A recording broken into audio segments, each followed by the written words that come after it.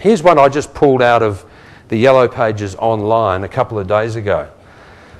Now, I get depressed when I read these things. They really do depress me. Here's what happens. Let's go through what they're offering. Laser resurfacing. Anyone know what laser resurfacing is? Well, you do, because you're in the business. But do your customers know what it is? Nah. And it gets worse. Botox injections. Who ever wants a Botox injection? Did any woman ever wake up? Any woman ever wake up one morning and say, gosh, I've got to go today. What I really want is to go and have somebody stick a needle in my lip. Oh, yes. The next bit sounds like some sexual disease. I mean, I can't even pronounce it, let alone know what it is. Does anyone know what the hell that is? I had it done 2 days ago. You had it done? Okay, I don't...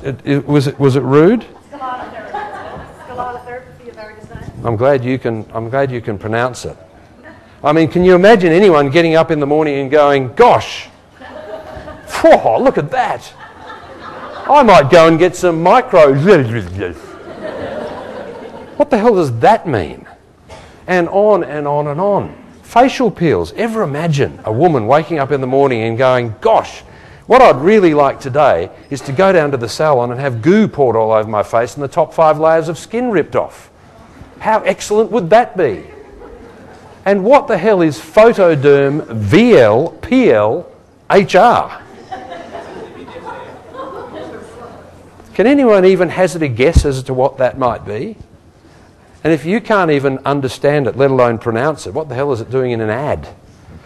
Intensive pulse light rejuvenation. My God, what were they thinking? So that's the kind of dumb thinking advertising that goes on in the beauty industry all the time.